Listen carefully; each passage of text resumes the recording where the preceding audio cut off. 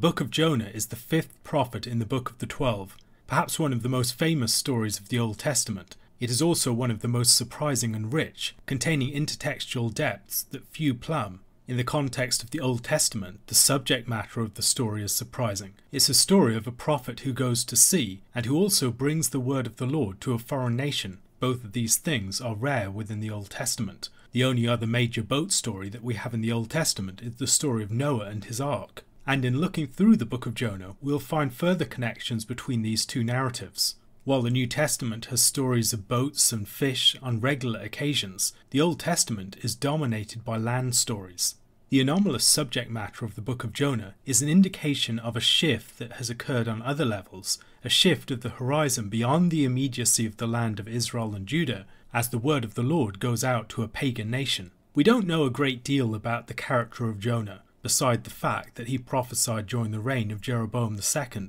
We read something of Jonah's prophecies in a passage that gives us a sense of the historical background, in 2 Kings chapter 14 verses 23 to 27.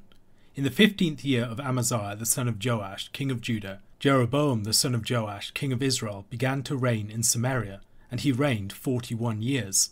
And he did what was evil in the sight of the Lord.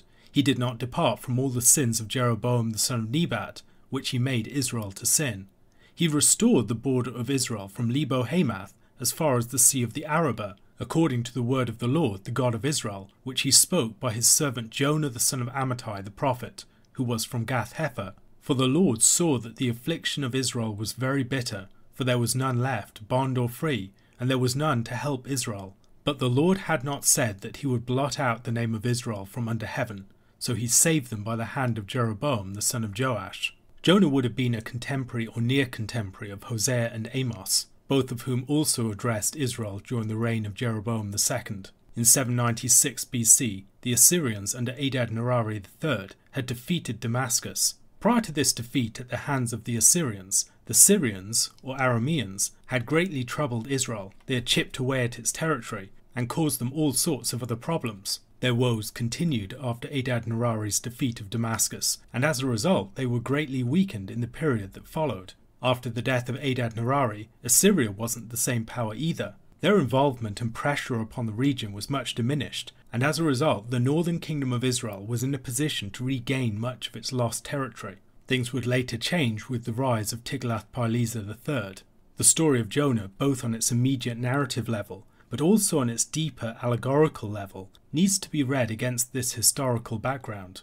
Israel dwelt in a region caught between southern and northern powers. The southern power was generally Egypt. The rising northern power at this time was Assyria, later to be succeeded by Babylonia. Keeping the situation of Israel and also the wider geopolitics in mind, we can also begin to understand the deeper levels of the story of Jonah. The clear structure of the story of Jonah is something that most commentators observe. Chapter 1 and 3 begin nearly identically, and as Uriel Simon observes, there is a common structural paradigm to be observed in the two scenes of the book. There is, he argues, a parallel to be drawn between the sailors and the Ninevites. The ship is in danger of breaking up, and Nineveh is threatened to be overturned in 40 days. The sailors pray to the Lord, and the Ninevites also seek God. The sea stops raging, and the Lord also relents concerning the destruction of Nineveh. The sailors and the Ninevites provide a foil for understanding the Lord's dealings with Jonah. The Lord in the first instance pursues his prophet, and then Jonah refuses to pray to the Lord, and is cast into the sea instead. In the second instance, the Lord's mercy causes Jonah to get angry, and then he protests against the Lord's mercy and watches the city, hoping that it might be destroyed after all. Then there are parallels between the story of the fish and the story of the plant. In both cases, the Lord appoints these creatures to deal with his wayward prophet Jonah. Chapter 1 begins with Jonah being sent to the city of Nineveh. However, rather than going to the Assyrians in the city of Nineveh, as he has been instructed, Jonah tries to flee from the presence of the Lord. He makes a journey down. He goes down to Joppa, goes to a ship going to Tarshish, the identity of which is uncertain, and then goes down into the boat. His desire is to escape from the presence of the Lord. The Lord is especially present in Israel among his people, and so Jonah wants to get as far away from there as possible, but his journey away from the Lord's presence is a descent.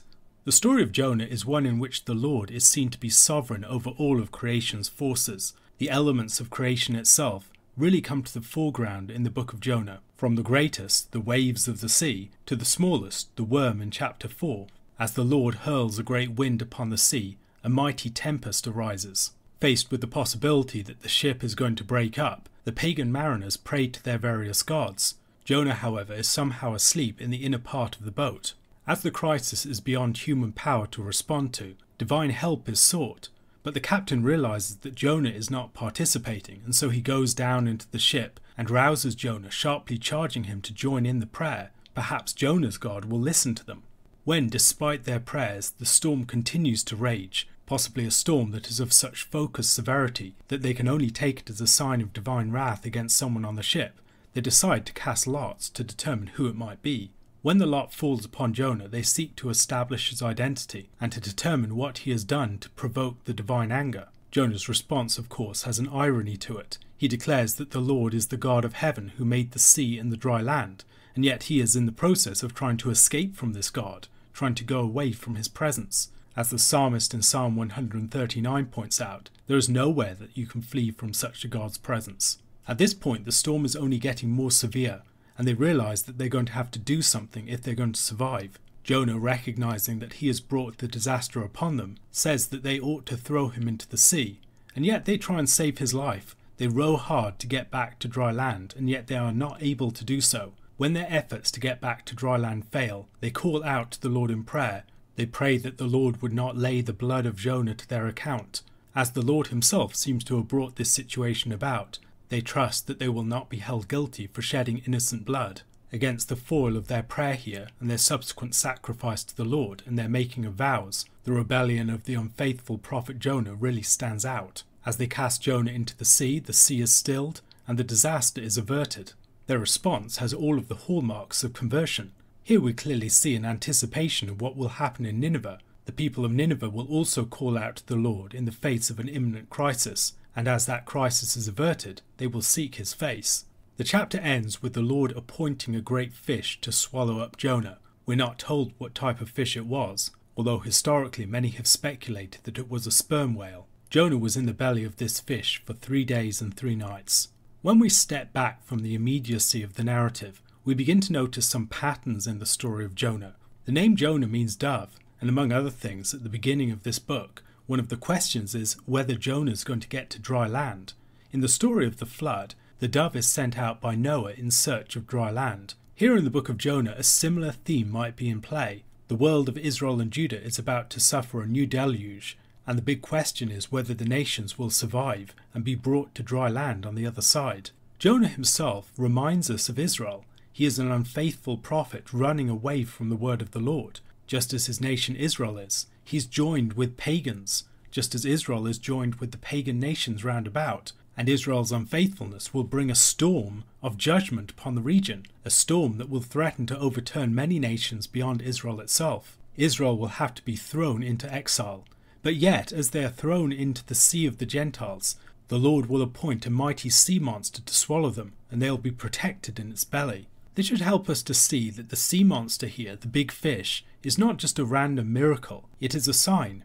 Jesus speaks about the sign of the prophet Jonah, and it's important to recognize that this sign of the prophet Jonah was already a sign even before Christ related it to his resurrection. Jesus is taking up the meaning of this existing sign and relating it to something fuller within his own ministry. James Pajon has observed the theme of being swallowed by a great sea monster and then disgorged later on. In Jeremiah chapter 51, in verse 34 of that chapter, Nebuchadnezzar the king of Babylon has devoured me.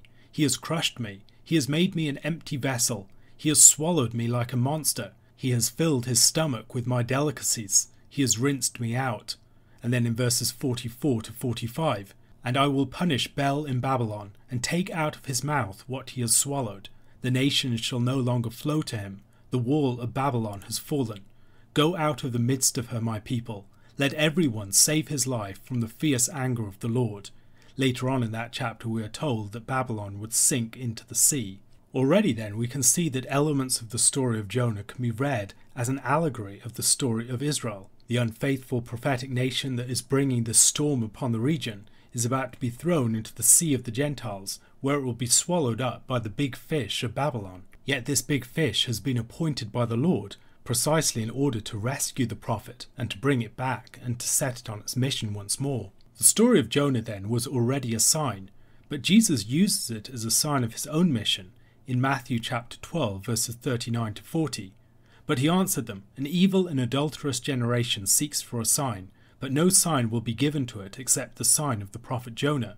For just as Jonah was 3 days and 3 nights in the belly of the great fish, so will the Son of Man be 3 days and 3 nights in the heart of the earth." Later on in Luke chapter 11 verse 30, "For as Jonah became a sign to the people of Nineveh, so will the Son of Man be to this generation."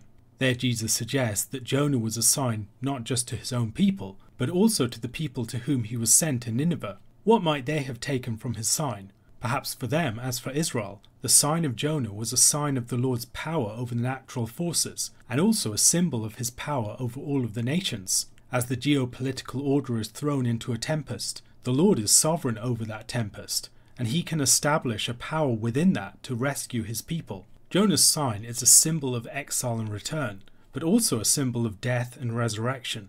In the life of the people of God, this would take the form of exile and then being disgorged by Babylon and sent back to the land. In the case of Christ, Christ goes to the deeper exile of the grave itself and rises up from the grave, overcoming that exile. The Lord is God, not just of the waves of the sea, nor just of the powers of the nations, but over death and the grave themselves. In Matthew chapter 4 verses 36 to 39, we find a story of Jesus that clearly looks back to the story of Jonah, and which also looks forward fittingly to the story of his death and resurrection. And leaving the crowd, they took him with them in the boat, just as he was, and other boats were with him. And a great windstorm arose, and the waves were breaking into the boat, so that the boat was already filling. But he was in the stern, asleep on the cushion. And they woke him and said to him, "Teacher, do you not care that we are perishing?" And he awoke and rebuked the wind and said to the sea, "Peace, be still." And the wind ceased, and there was a great calm. The book of Jonah has also been associated with the Day of Atonement. It is traditionally read on that day by the Jews. We might see already in this chapter some of the themes of the Day of Atonement. In the casting of lots, in which Jonah is selected and cast out of the ship, for instance, we might see a parallel with the scapegoat. In chapter 3 there will be mourning and confession of sins. Shortly after, Jonah will build a booth associated with the Feast of Tabernacles. James Bajon first brought these connections to my attention. A question to consider. In Acts chapter 27, Paul sails for Rome and there is a storm followed by a shipwreck. How does Luke's telling of the story of Paul's shipwreck in the book of Acts play upon the background of the story of Jonah? What can we learn from the similarities and the differences? When reading Jonah chapter 2, we might wonder how it fits into the larger narrative. There is no statement of repentance on Jonah's part, and his prayer from the belly of the big fish has a number of elements that seem odd in its context. The prayer is framed on the one side by the big fish's swallowing of Jonah, and on the other side with his vomiting of him out. One of the things that will help us to understand this prayer is to consider some of the wells of symbolism that it is drawing upon. A clue to one aspect of this is seen in a very strange detail at the beginning of the account. At the end of chapter 1, the big fish was described as a male fish. At the beginning of chapter 2, the word that's used is the word for a female fish. What accounts for the shift between the two? Perhaps the best way to understand this detail is to stand back from the text and to notice some of the symbolism that is taking place. James Bajon has observed the way that in Jeremiah chapter 51 verse 44, Bel in Babylon that swallows Israel is described using masculine language. However, Babylon itself later on in that chapter is described as feminine. As a predatory entity, Babylon is male. As a place where Israel ends up, it's female. More interesting still is the way that Amy Erickson observes some of the symbolism of birth that's taking place here. She remarks upon the strangeness of the expression, "out of the womb of Sheol." She goes on to observe other language in verses 1 to 6 that is elsewhere used in the context of birth. She suggests that the person crying in distress might also make us think of birth pangs. The realm of Sheol here is described in a way that has connotations not just of death, but also of birth, and such connections are found elsewhere in Scripture. The infant child is knit together in the lowest parts of the earth, in Psalm 139 for instance. Erickson argues that we should think of Jonah here as enwombed. I have already noted the way that this story is one that evokes the events of exile and then return. The notion of such a movement being described as one of death and resurrection, and also as one of birth, fits well with the way that the events of the Exodus are described. The Exodus is presented as a sort of birth from the belly of Egypt. Now there's going to be another birth from the belly of Babylon. On the subject of the Exodus, Erickson notes over a dozen points of contact between the language of this passage and the language of the Song of the Sea in Exodus chapter 15 verses 1 to 19. The term salvation, he threw them into the sea, or threw me into the deep in Jonah. The red or reed sea and the reference to the reed in verse 5. Two different terms for the deep or the deeps, and then a reference to going down. The heart of the sea or the seas. The earth as the underworld. Passing over, swallowing, loyalty, the Lord's holy abode or sanctuary, dry ground. Interestingly, there is also a reference to 3 days' journey immediately after the Song of the Sea in Exodus chapter 15 verse 22. We should also notice the way that this passage evokes the situation of Genesis chapter 1 at the very beginning of the creation, prior to things being formed out of the great deep. Jonah's being returned to this decreated state, out of which he'll be brought forth once more. Throughout the book of Jonah, there are many elements of the original creation. We have sea monsters, we have the deep, we have storms and great winds, we have beasts, we have the burning sun, we have a weed in this chapter, and we have a gourd in chapter 4. The great drama of Jonah is taking place within the world of the most basic elements. As in the story of Noah and the ark, he's a man adrift in the deep. Like the dove in that story, he's seeking for dry land. We might also recognise the importance of the themes of dry land in the story of the Red Sea crossing, which is also alluded to here, and the story of the original creation, where the dry land is established on the 3rd day. One of the interesting things about Jonah's prayer is the way that it speaks about a former deliverance. I called out to the Lord out of my distress, and he answered me. Out of the belly of Sheol I cried, and you heard my voice. It seems likely that he sees the big fishes swallowing of him as the first token or sign of the Lord's fuller deliverance. It's the sign that his prayers have been heard, and he anticipates that the Lord will bring this salvation through to completion. He begins by speaking about the Lord in the 3rd person, I called out to the Lord, and then shifts to the 2nd person, and you heard my voice. Describing his former situation to the Lord, he multiplies the different ways that he describes the waters of the deep, the waters, the billows, the flood, the waves, the heart of the seas. Beyond the language of the deep, he also speaks about subterranean themes, the roots of the mountains, going down to the land whose bars closed upon him forever, descending into the pit. He is undertaking a passage into the realm of death, into the order that preceded the days of creation, and also a sort of return to the womb. The language of the Psalms is not far in the background of Jonah's prayer here. We might think of Psalm 120 verse 1, In my distress I called to the Lord, and he answered me. Or Psalm 18 verses 4 to 6, The cords of death encompassed me, the torrents of destruction assailed me, the cords of Sheol entangled me, the snares of death confronted me. In my distress I called upon the Lord, to my God I cried for help.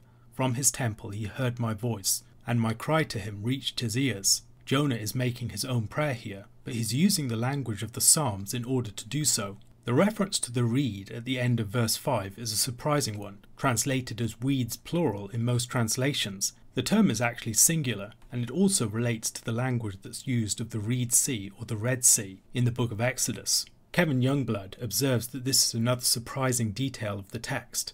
Reeds are not usually associated with the sea, they are more typically associated with fresh waters. He suggests that taken with a term that would typically translate as river in verse 3, there's a reference here to a river ordeal. He writes that the descent that Jonah is experiencing ends up at the same place, the river, where judgment by river ordeal takes place to confirm Jonah's guilt and the propriety of his being confined in Sheol.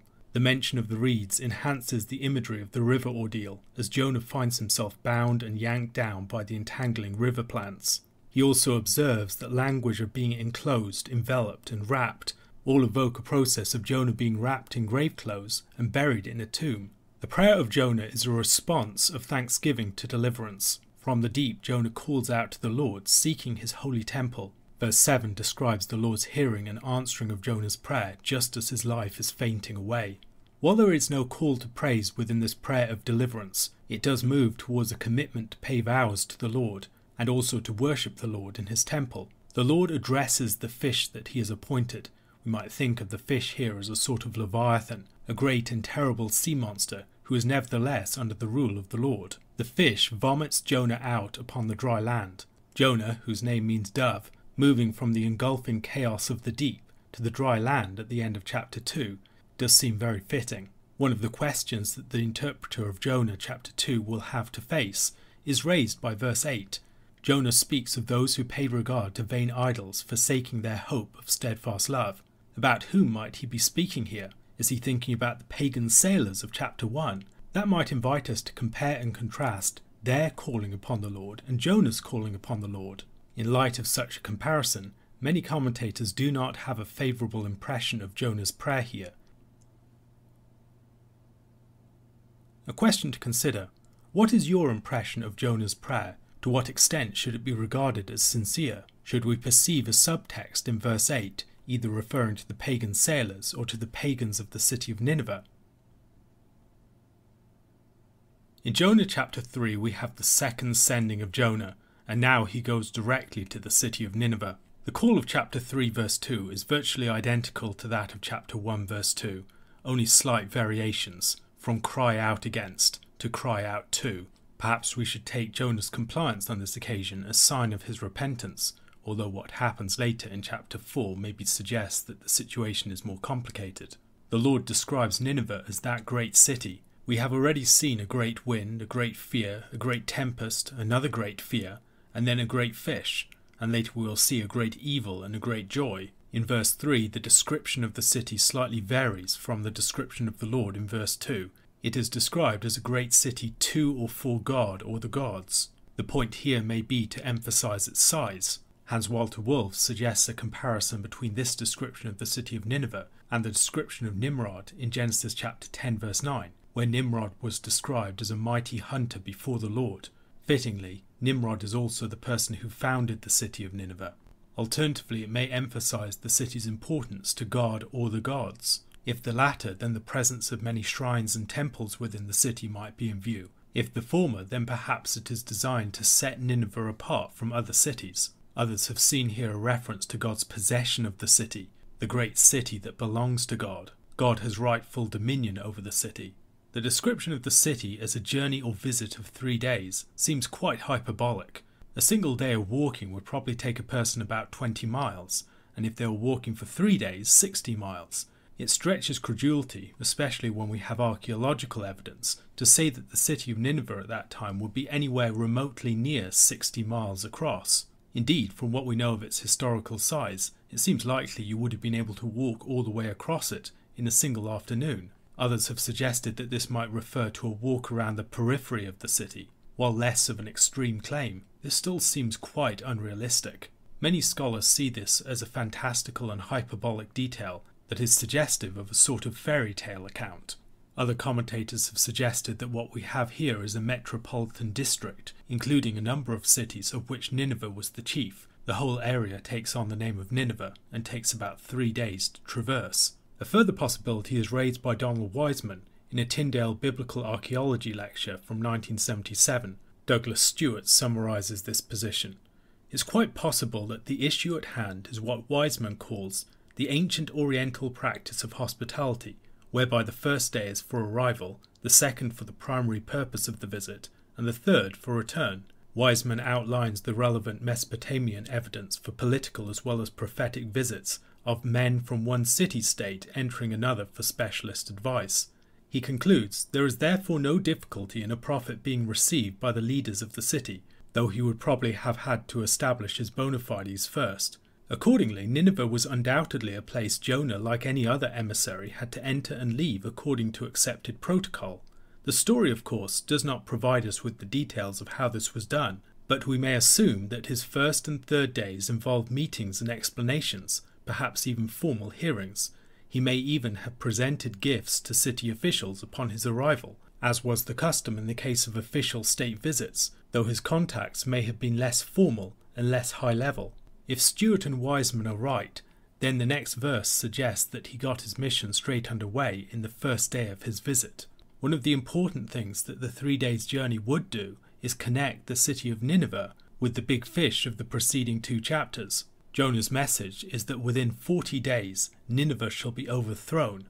It is also possible to read this as will be transformed. Whichever it is, the status quo in Nineveh cannot continue. The fact that the city receives such an announcement with an attached window of time holds out the real possibility that the city is being given time to repent. For why would God tell them any of this if there was no way positively for them to respond and to avert at least some of the crisis? In Jeremiah chapter 18 verses 7 to 10, the Lord had said, "If at any time I declare concerning a nation or a kingdom that I will pluck up and break down and destroy it, and if that nation concerning which I have spoken turns from its evil, I will relent of the disaster that I intended to do to it. And if at any time I declare concerning a nation or a kingdom that I will build and plant it, and if it does evil in my sight, not listening to my voice, then I will relent of the good that I had intended to do to it." The words of the Lord are relational. They challenge people to respond. They are not just bare predictions of what will occur. The response of the people of Nineveh is a remarkable one. They call for a fast and put on sackcloth, every single one of them. When the word reaches the king, he takes things even further. Presumably Jonah had not met the king at this point, perhaps because he was just in the early stages of his visit. The king comes down from his throne, removes his royal robes, covers himself with sackcloth, and sits in ashes. And although the people of Nineveh had already independently committed themselves to a fast, he issues a proclamation to back it up and extends it even further. In addition to a fast for all human beings, he includes every single animal. All cattle and all sheep must refrain from eating as well. Not just human beings, but animals must be clothed in sackcloth. All of the people of Nineveh are instructed by the king to cry out to the Lord and to repent of their evil and of their violence.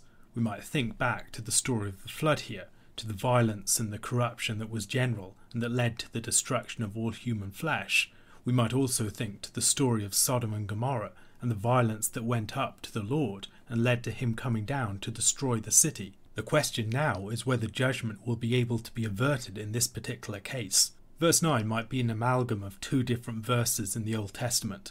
Exodus chapter 32 verse 12, "Turn from your burning anger and relent from this disaster against your people." Moses' intercession for the people after their sin with the golden calf.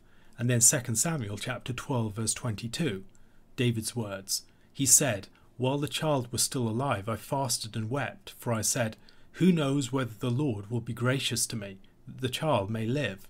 On this occasion, the city is indeed spared. The Lord relents of his anger and does not destroy the city as he said he would do. Some commentators wonder whether part of Jonah's anger is that his prophecy did not come to pass, suggesting that he was a false prophet.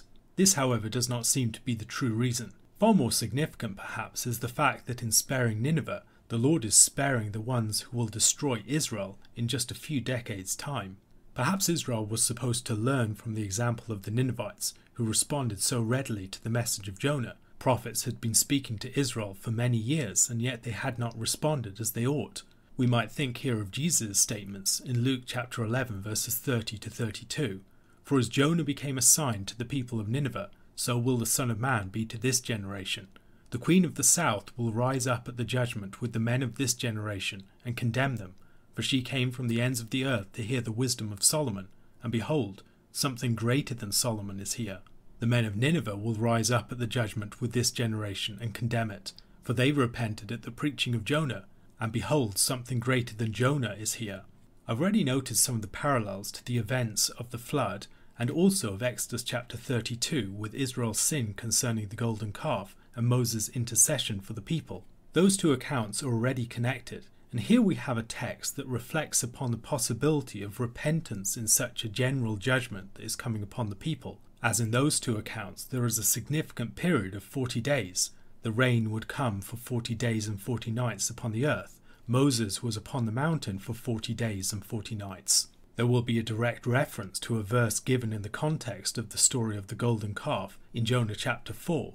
One of the more interesting features of this chapter is the reference to the animals, who are brought into the picture in a surprising way. Just as we don't usually have stories of ships at sea, as we do in chapter 1 of Jonah, there aren't many stories in the Old Testament where animals are so directly involved, and their involvement here takes very surprising forms. They also have to refrain from eating. They also have to wear sackcloth and ashes. They also have to cry out to God. In the reference to animals alongside human beings in the context of a general judgment, we should naturally think of the story of the flood. In many ways, this is a reversal of the flood narrative. The evil and the violence of the city has gone up to the Lord. The city has been condemned to utter destruction, and yet the Lord relents after the people repent. A question to consider: what lessons might Israel have learned from the story of the Ninevites? The book of Jonah is a two-panelled book. Chapters 1 and 2 map on to chapters 3 and 4. There are two calls of Jonah, one in chapter 1 and one in chapter 3, two cases of pagans repenting at his teaching, in chapter 1 with the pagan sailors, and in chapter 3 with the Ninevites. And then in chapters 2 and 4, Jonah speaks with the Lord. As we read the book of Jonah, there should be a number of questions that are in the back of our minds at this point that have not yet been answered by the text. The big question at the beginning is, why does Jonah run away? What is he hoping to achieve by this? It seems to be a futile endeavour to flee from the Lord, who's the creator of the heavens and the earth. Various suggestions have been proposed for this. Perhaps Jonah is a selfish nationalist and does not want to see the word of God going to a pagan nation. Perhaps he's worried that the pagan nation will show up his compatriots for their failure to respond to the prophetic word.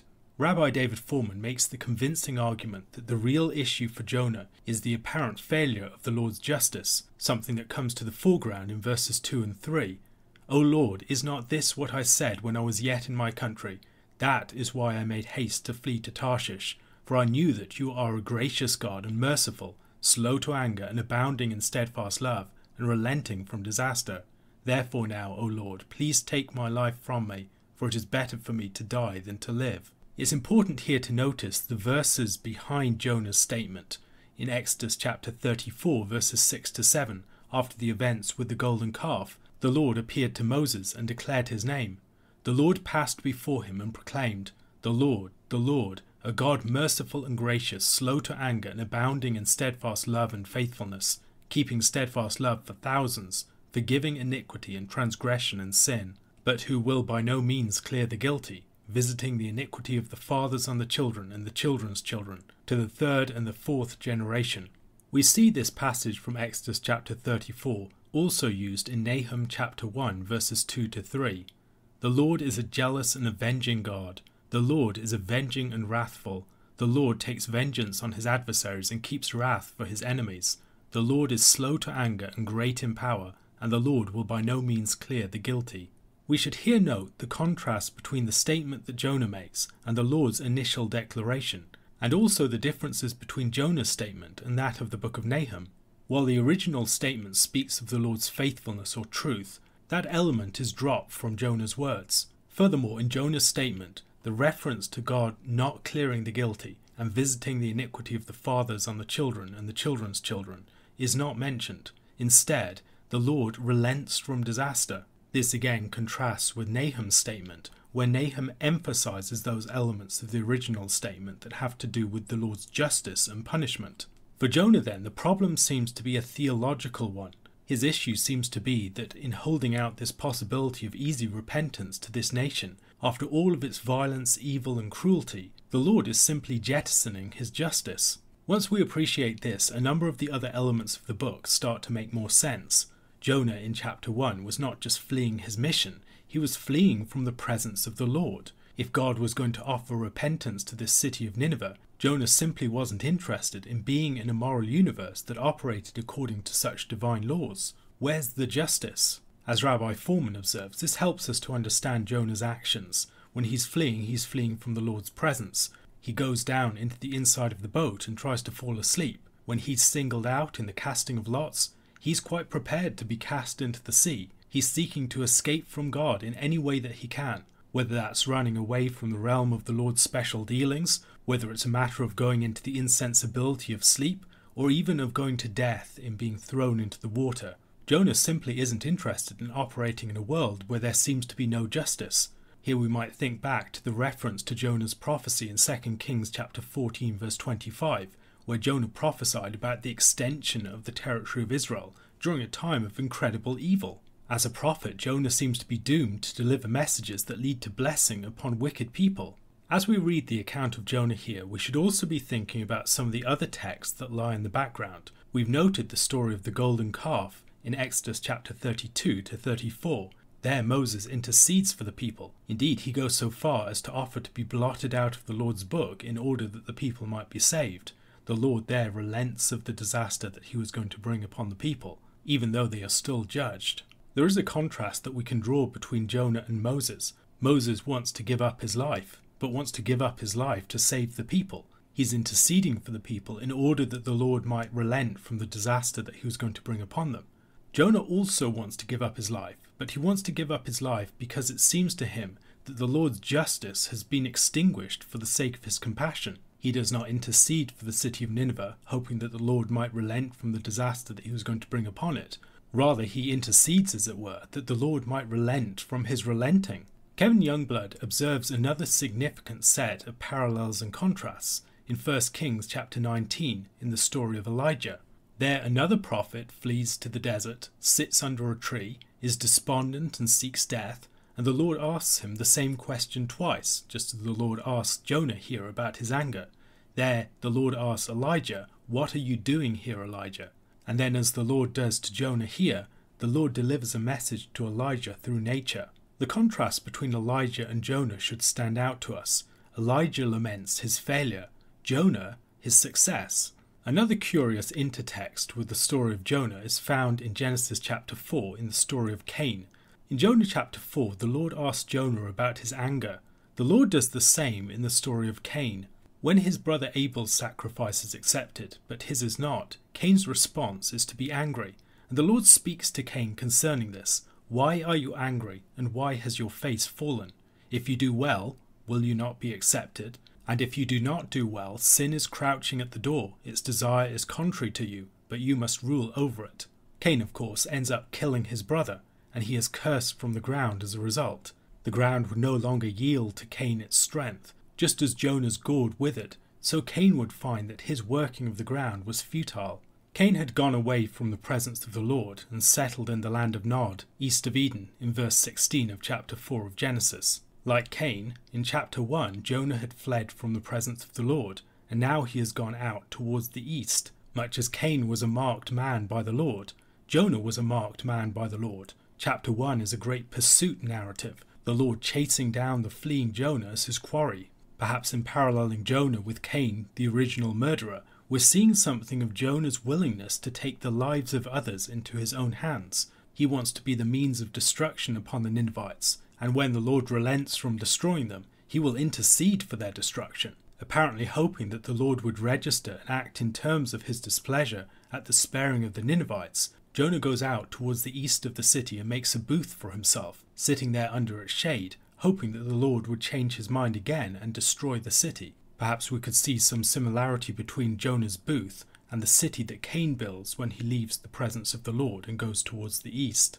The Lord does not give a direct verbal response to Jonah. Rather, he gives him a sort of physical parable and a sign. The sign takes the form of a plant. We don't know exactly the kind of plant, but it's most likely a gourd. Jonah already had some shade in his booth, but the plant gives him some shade outside. Rabbi Foreman draws our attention to the way that this gourd is described. It is literally there to save him from his evil. Rabbi Foreman observes a chain of the uses of the word for evil throughout the book of Jonah. In chapter 1 verse 2, Nineveh's evil. In chapter 1 verse 8, the evil of the storm. In chapter 3 verse 8, the repenting of Nineveh's evil ways. In chapter 3 verse 10, the Lord repenting of the evil that he was going to bring upon the city. In chapter 4 verse 1, Jonah feels a terrible evil. The evil that he feels is seen in verse 2, the fact that the Lord renounced the evil that he was going to do to the city. And then in verse 6, the Lord grants Jonah this plant to save him from his evil. While we could see the plant as just providing Jonah with shade, it's quite likely there's something more going on here. The plant is a lesson that's being given to Jonah, and it will be through that lesson that he will be saved from his evil. What is his evil? It's his sense of deep displeasure at the Lord's sparing of Nineveh, the Lord's relenting from the evil that he was about to bring upon the city. The plant seems to be almost miraculous. It grows up very suddenly to the point that it's able to provide Jonah with ample shade. But at the arrival of the dawn the next day, a single worm attacks the plant, and the whole plant withers. The whole narrative of Jonah seems to be set in the world of Genesis chapter 1 and 2 in particular. There are elementary things. There's the winds, there's the waters, there's the deep, man and beast, the sea creatures, the worm. And the Lord is sovereign over these forces. The Lord appoints the big fish, the Lord appoints the plant, the Lord appoints the worm, and the Lord appoints the scorching east wind. All of these forces, from the great force of the east wind to the smallest creature like the worm, has an orchestrated part to play within the Lord's purpose. There are no rogue forces in God's universe. We might see the worm here perhaps as a sort of miniature serpent. The worm eats the dust. The worm is a bringer of death. It's associated with the eating of dead bodies. And of course, like the serpent, it crawls upon its belly.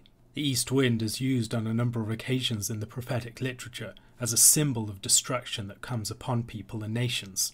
Hosea chapter 13 verse 15. Though he may flourish among his brothers, the east wind, the wind of the Lord, shall come, rising from the wilderness, and his fountain shall dry up, his spring shall be parched, it shall strip his treasury of every precious thing. Ezekiel chapter 17 verse 10. Behold, it is planted. Will it thrive? Will it not utterly wither when the east wind strikes it, wither away on the bed where it sprouted? Or chapter 19 verse 12. But the vine was plucked up in fury, cast down to the ground. The east wind dried up its fruit. They were stripped off and withered. As for its strong stem, fire consumed it. People fainting under the scorching heat of the sun is also an image of the Lord's judgment elsewhere in Scripture. The connection of this with the sun rising and the dawn coming might also evoke some of the images of the day of the Lord as a day of judgment and destruction. The day of the Lord is of course the recurring image within the Book of the 12.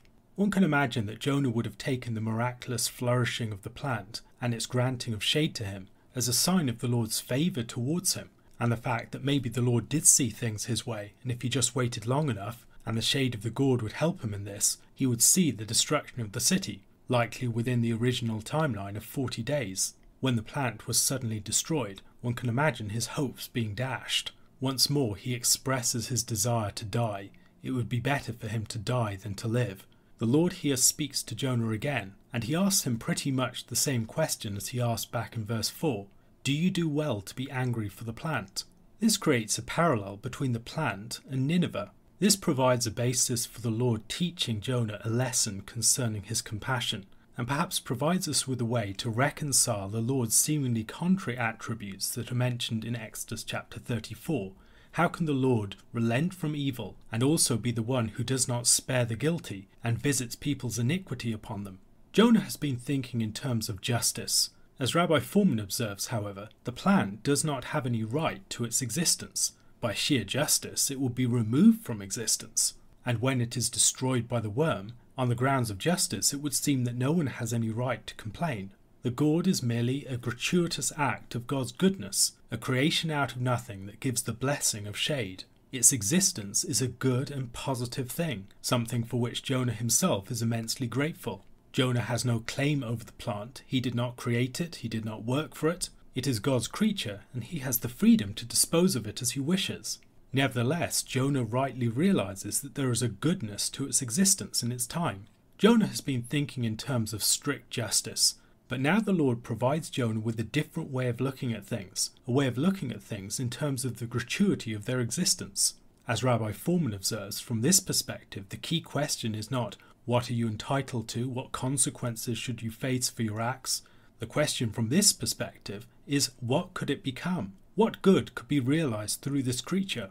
God is the God of justice, but he is also a God who sees things in categories beyond those of strict justice. He sees his creatures in terms of their goodness in their time and what could be realized through them. Nineveh isn't merely a city filled with violence and evil. It is a city with more than 12 myriads of people who do not know their right hand from their left, and many cattle. The final verse of the book of Jonah is typically read as a rhetorical question, leaving Jonah and the hearer with a challenge to their typical way of viewing things, as if the Lord is inviting Jonah to see things from his perspective, to see the city of Nineveh not so much in terms of its evil that it has done, but in terms of its sheer existence. Think a bit more carefully before wishing for such a great city to be snuffed out. More recently, however, a number of commentators have argued that the final verse of the book of Jonah should not be read as a rhetorical question, but as a statement. Amy Erickson translates it as follows: "But as for me, I will not pity Nineveh, the great city, which has in it more than 120,000 people who do not know their right hand from their left, and many animals." The message then would be symbolized by the gourd. Just as the gourd was made to flourish for a time, so Nineveh was given time in which to flourish, and when its time was up, it would be destroyed. This destruction of Nineveh is proclaimed in the books of Nahum and Zephaniah. Understood this way, the compassion of God is not denied. He really does spare Nineveh when it repents, but that compassion is not at the expense of his justice. The time will come when Nineveh returns to its sins, and it will be destroyed, as the Lord had originally declared. It has had a stay of its execution. It has not escaped God's justice. Why the reference to 120,000 persons? It seems to be a strange detail in the context, although historically plausible, as the city of Nineveh was of that sort of size at the time. It is oddly specific. We can read in English the number as 120,000 persons. The actual Hebrew, however, would be better translated as something like 12 myriads. Speaking of 12 myriads might make us think of Israel itself. And here we can see something more of the message that's being delivered through the gourd and through the events at Nineveh. This is not merely a story of the word of the Lord going to a pagan nation. It's a story for Israel. Israel is supposed to recognize itself in this great city. Nineveh's 12 myriads should remind us of Israel's 12 tribes. Through the message of Jonah, the Lord might be inviting his people to see in Nineveh a mirror of themselves. The Lord looks at them as he looks at Nineveh. He values their very existence. Of course, Nineveh repented, but they did not. The other thing that we should recognize in this chapter is a symbol of the Lord's dealings with the forces of the geopolitical situation. The story provides a symbol for all of that. There is an unfaithful Israelite prophet who's gone away from the presence of the Lord. He's in his booth, which we might think of as the city or perhaps the temple, and then the Lord causes this great gourd to spring up, a gourd that shades him from the heat of the sun. This gourd, as we have already seen, is associated with Nineveh and the Assyrians. The Assyrians, as they rise up, are a means by which Israel is sheltered from the Arameans, so that their territory could expand as it did according to the prophecy of Jonah during the reign of Jeroboam II. It is also a shelter from the burning heat of the sun, in which James Bajon has suggested we should see the figure of Babylon. The scorching heat of Babylon would come upon the nation when the Assyrians were removed. Babylon, of course, is also the big fish of chapter 1 and 2. The Lord appointed the big fish, the Lord appointed the plant, the Lord appointed the worm, and the Lord appoints the scorching east wind. The plant of Nineveh would be short-lived, but the Lord had a good purpose for it while it flourished. Just as the Lord had pursued and taught his wayward prophet, so the Lord, through the message of the prophet, was going to pursue and to teach his wayward people Israel. When thrown into the deep of the nations, when facing the scorching east wind and the burning sun of Babylon, they should not be afraid. The Lord is the master of all of these forces. A question to consider. How might reading the story of Jonah alongside the story of Noah and his ark help us to see even further lessons for Israel beyond those already mentioned?